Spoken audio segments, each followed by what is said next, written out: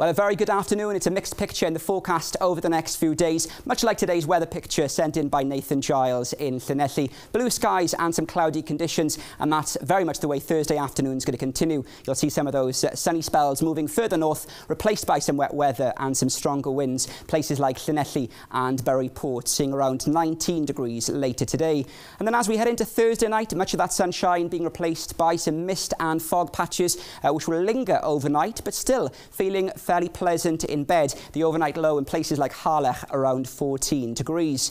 And then into Friday morning, the early mist and fog, that'll soon clear on your commute into work and replaced by some sunnier spells, although still we're seeing that wet weather come in from the Bristol Channel later on in the day. Some lighter winds as well, and South Wales, Barry, Pontypool down south seeing the best of those sunny spells around 21, maybe even 22 degrees late on in the afternoon. And then for the weekend, well, that picture says it all. A mixed picture. Some sunny spells, cloudy conditions, and it should stay around 20 degrees. But sadly, the all-important question, it's all wet for Bank Holiday Monday. And don't forget, if you've got pictures over the Bank Holiday, some weather pictures or videos, send them in to us on Facebook, on Instagram or Twitter. Have a great afternoon.